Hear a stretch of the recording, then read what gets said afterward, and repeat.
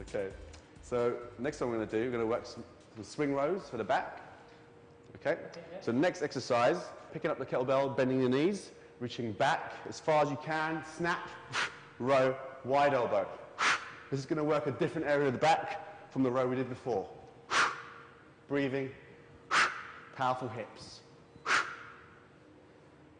Then we're going to take it into a press up, and we're going to move along with a press up, okay? So hands down on the floor, and together.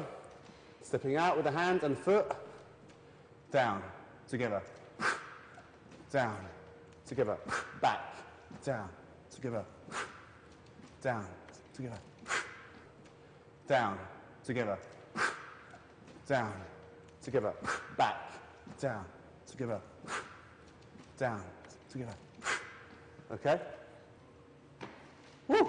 Feeling that? Right, your turn.